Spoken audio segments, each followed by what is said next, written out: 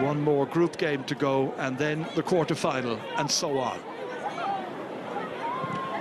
Shane Ryan had an easy enough evening here today.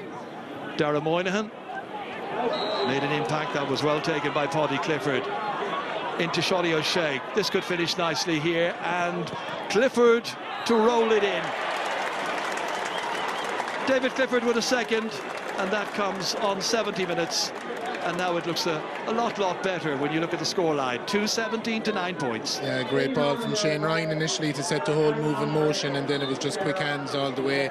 As I said to you already, Ger, they were working on those before the game, where they were clearly trying to create those kind of situations and finish them. And kind of a scuffed one from David in the end. He just kept it low and it went under Hogan's body. Well, it just shows you if you're in a good scoring situation and you give it